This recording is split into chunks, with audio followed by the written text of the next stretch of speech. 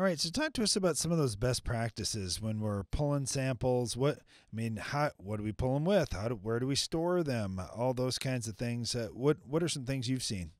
Yeah.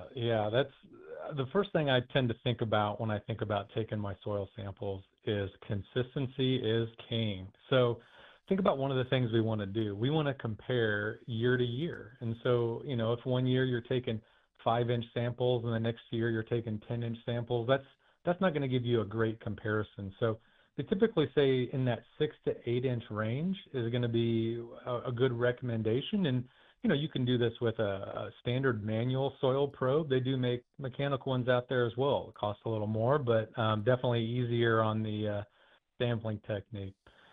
These samples don't necessarily need to be frozen or anything like that. I think it's a good idea to keep them out of direct sunlight and ship them pretty quick to when you take them.